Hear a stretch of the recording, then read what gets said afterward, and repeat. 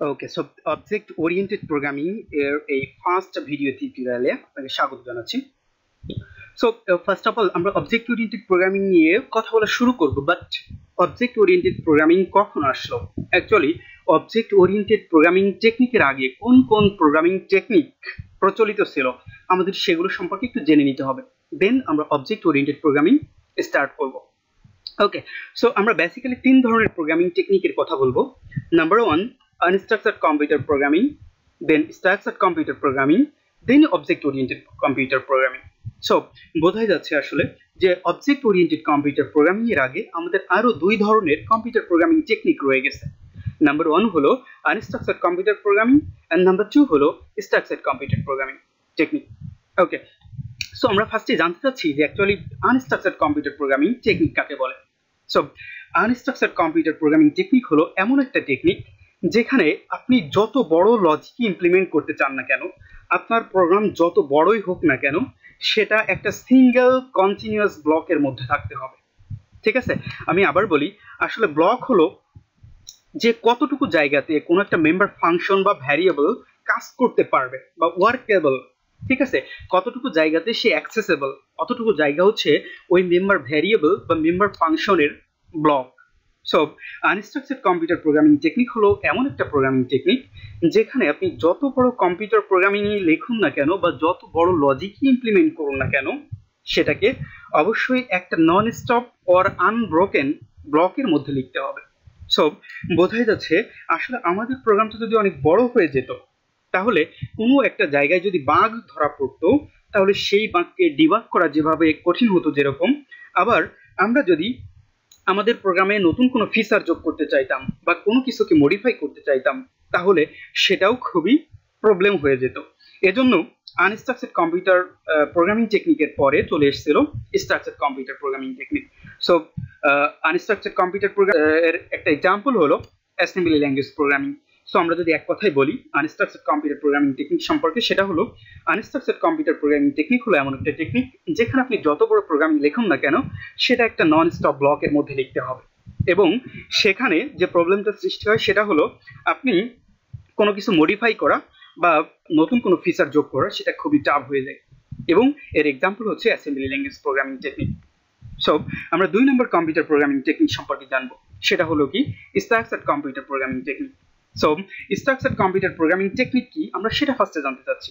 So structured computer programming technique হলো এমন একটা প্রোগ্রামিং টেকনিক যেখানে আপনার অনেক বড় একটা লজিক বা অনেক বড় একটা প্রোগ্রামকে আমরা ছোট ছোট স্মলার পার্টে ভাগ করে ফেলবো।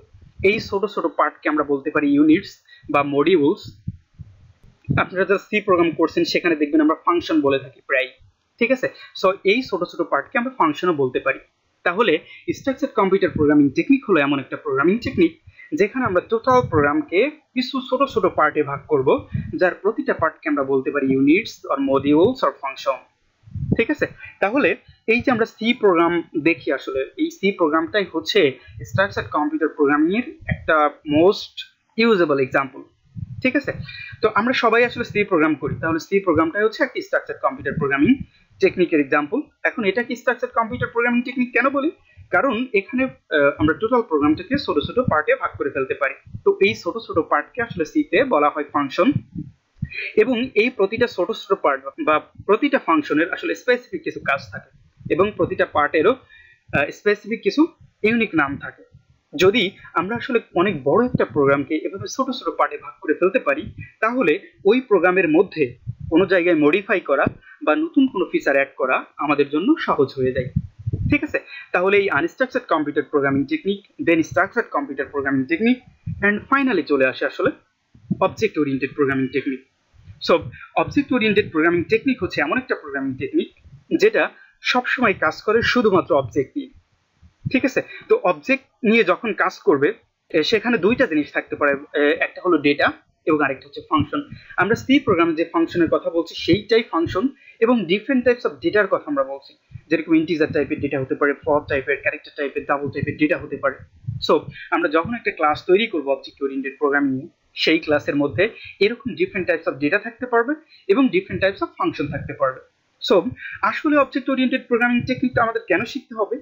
সেটার কারণ হলো আসলে আমরা আমাদের চারিপাশে যা কিছুই দেখি না কেন, ঠিক আছে, সবকিছুকেই আমরা অবজেক্ট হিসেবে কল্পনা করতে পারি। সো অবজেক্ট অ্যাকচুয়ালি কাকে বলে? অবজেক্ট হলো সেই জিনিস যার অবশ্যই কিছু ক্যারেক্টারিস্টিক্স বা বৈশিষ্ট্য থাকবে এবং সেটা অবশ্যই আমাদেরকে কোনো না কোনো কাজে হেল্প করবে। যেমন আমরা যদি এক্সাম্পল হিসেবে ধরি, আমাদের ল্যাপটপ হচ্ছে একটা অবজেক্ট, তাহলে এর ক্যারেক্টারিস্টিক্স কি কি হতে পারে? এই ল্যাপটপের একটা কালার থাকতে পারে, এই ল্যাপটপের একটা ওয়েট থাকতে পারে, ঠিক আছে, ল্যাপটপের হাইট ওয়েট থাকতে পারে। সো এগুলো হচ্ছে ক্যারেক্টারিস্টিক্স। তো এটা আমাদের কি কাজে হেল্প করতে পারে? আমরা ডিফারেন্ট সময়ে মাইক্রোসফট ওয়ার্ড এখানে ওপেন করতে পারি, মাইক্রোসফট ওয়ার্ড পয়েন্ট ওপেন করতে পারি, আমরা ব্রাউজিং করতে পারি, এই সকল কাজে আমাদেরকে ল্যাপটপ বা মোবাইল বা কম্পিউটার আমাদেরকে হেল্প করতে পারে। আমরা যদি আরো এক্সাম্পলের কথা বলি, যেমন হচ্ছে আমরা যদি আমাদের রুমের একটা ফ্যানের কথা বলি, তাহলে ফ্যানের কিছু ক্যারেক্টারিস্টিক্স থাকতে পারে, যেমন ফ্যানের একটা ওয়েট আছে, দেন ফ্যানের কালার আছে, ফ্যান আমাদেরকে কি কাজে হেল্প করে? ফ্যান আমাদেরকে বাতাস দিচ্ছে, ঠিক আছে। সো এই যে সবকিছুকে আমরা অবজেক্ট বেসড কল্পনা করতে পারি, দ্যাটস ওয়াই আসলে অবজেক্ট ওরিয়েন্টেড প্রোগ্রামিং টেকনিকটা চলে এসেছে। So object oriented programming technique আরেকটা কাজে ইউজ করা যেতে পারে, সেটা হলো কি, যে আমরা যখন কোনো একটা ক্লাসের জন্য একাধিক অবজেক্ট তৈরি করব, তো ওই একাধিক অবজেক্টের মধ্যে আমরা একটা রিলেশন তৈরি করতে পারি, ঠিক আছে। যেই রিলেশন তৈরি করলে কি হবে, আমরা কোনো অবজেক্টের জন্য যেই সকল ক্যারেক্টারিস্টিক্স গুলোকে ডিক্লেয়ার করব, সেগুলোকে অন্য অবজেক্টের জন্য ইউজ করতে পারবো, ঠিক আছে। তো অবজেক্ট ওরিয়েন্টেড প্রোগ্রামিং টেকনিকের মেজর কিছু এক্সাম্পল হচ্ছে যে C plus plus, Java, Python, C sharp, এগুলো, ঠিক আছে। সো আমরা যদি তিনটা টার্মের কথা এক কথায় বলতে চাই, তাহলে আনস্ট্রাকচার্ড কম্পিউটার প্রোগ্রামিং টেকনিক হলো এমন একটা প্রোগ্রামিং টেকনিক যেখানে আমাদের টোটাল প্রোগ্রামটা একটা নন স্টপ ব্লকের মধ্যে থাকবে। স্ট্রাকচার্ড কম্পিউটার প্রোগ্রামিং টেকনিক হলো এমন একটা প্রোগ্রামিং টেকনিক যেখানে টোটাল লজিকটা বা টোটাল প্রোগ্রামটা আমরা ডিফারেন্ট পার্টে ভাগ করে ফেলবো। Then object oriented programming technique হচ্ছে এমন একটা প্রোগ্রামিং টেকনিক যেখানে আমরা সবকিছু অবজেক্ট বেসড কল্পনা করতে পারবো, এবং অবজেক্ট হলো সেই জিনিস যার কিছু ক্যারেক্টারিস্টিক্স থাকবে এবং সেটা অবশ্যই আমাদের কোনো না কোনো উপকারে আসবে। সো আমরা অবজেক্ট ওরিয়েন্টেড প্রোগ্রামিং এর ডিটেলসে যাব, তার আগে আসলে এই তিন ধরনের প্রোগ্রামিং টেকনিক সম্পর্কে আমাদের বেসিক আইডিয়া থাকা দরকার। আমি আশা করি আপনারা বুঝতে পারছেন, ঠিক আছে। ধন্যবাদ।